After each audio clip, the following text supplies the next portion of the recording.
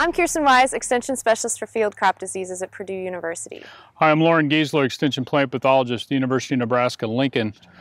Today we're going to spend some time talking about seedling diseases in soybeans and what we see typically for symptoms and how to identify those, and then what to do for management. So first of all, when we're looking at a soybean seedling disease, we're going to see low spots associated with our diseases that like higher moisture availability, like our Pythiums and Phytophthora, or what we consider our water mold diseases. Pythium is caused by Pythium species and is more common in cool, wet soils. Typically, Pythium is one of the first seedling blights we see appear in soybeans. Phytophthora is also a seedling blight that's common when we have wet conditions. Phytophthora usually infects during warmer temperatures than Pythium, and so this one we can often see a little later in the season. Our other two seedling blights are caused by true fungi, which are Fusarium and Rhizoctonia.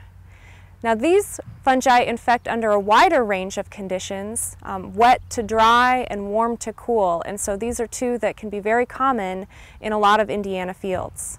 It's very difficult to diagnose seedling blights in the field since some of the symptoms of the individual seedling blights may appear similar.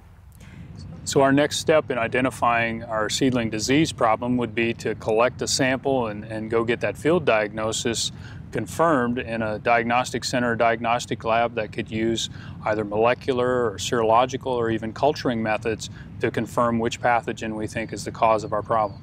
We've identified an area in the field where we have representative in one of these small pockets where we're seeing symptoms, really all stages of activity. So we've got some dead plants, we've got some plants on the edge that are shorter or less vigorous growing than our healthy plants. So what I like to do is, include a few of those dead plants. You don't want to just include those though, because many times those will have many other secondary fungi colonizing them. And I like to have 3 or 4 plants that are going to be reduced in vigor or show some symptoms, maybe those with cotyledon burning, maybe some with some leaf wilting or rolling, or a larger plant with post-emergent damping off. And then I like to include at least one plant to be representative of what a good-looking plant in that field looks like. Remember that that person doing that diagnosis is not going to know the growth stage of that field or how large a normal plant would look. So when we're digging plants up, we're going to try to capture some soil around those individual plants so we can get its intact root system. And then we don't have to have all the soil with that, but we want to try to not tear away all of the root mass. So leaving some soil in the bag, that's going to be fine. And then what we're going to want to do with this is make sure that sample, we're going to keep it nice and cool. We're not going to want to let that clear plastic bag in the sun because that really gets hot. And put that in a cooler if you can. And if you have to, keep it in a refrigerator overnight and then get that to your diagnostic center or diagnostic lab for analysis. If you confirm seedling blights in your field, there are a few steps that you can take to minimize the impact of these diseases in the future. As plant pathologists, we compile a list of available seed treatments and their efficacy against certain organisms every year.